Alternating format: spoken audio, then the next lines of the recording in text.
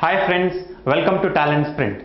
In this session, we are going to discuss a topic from reasoning called analogy, which is a very important question in various competitive exams. Now, what is meant by analogy? Analogy is a comparison between two things, which is done for the purpose of better understanding or clarification. So in other words, in analogy, we make use of similar examples or conditions to explain something in a much better way. For example, we can say that hibernation is analogous to marathon. What is marathon? Marathon is a long race. Similarly, hibernation is a long sleep or a lengthy period of sleep. So we can understand that hibernation is to sleep in a similar way as marathon is to race. So this makes understanding the word hibernation easier. Now in the exam, typically two types of questions are asked from analogy. In the first one, a pair of words is given to us which has got a logical relationship between them, and we are supposed to find out a similar pair from the given answer options which is analogous to the given pair of words.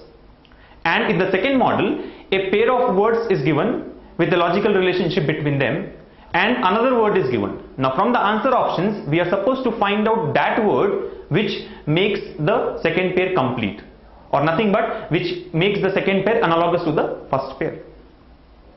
This topic of analogy can be classified into three categories as shown here. The first one here is simple analogy, second one is alphabet analogy, and the third one is number analogy. Now what is simple analogy?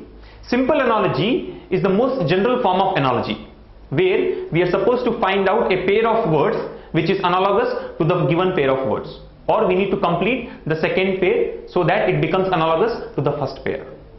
As discussed earlier, hibernation and marathon are analogous to each other. So these kind of questions come under simple analogy. In the second category, that is alphabet analogy, questions are based only on the letters of the English alphabet. Here we need to work on the positions of the letters as per the English alphabet to find out the analogous pair or to complete the second pair. And in the third category, that is number analogy, the questions are all based on different numbers. Let us now take a few examples from each of these categories.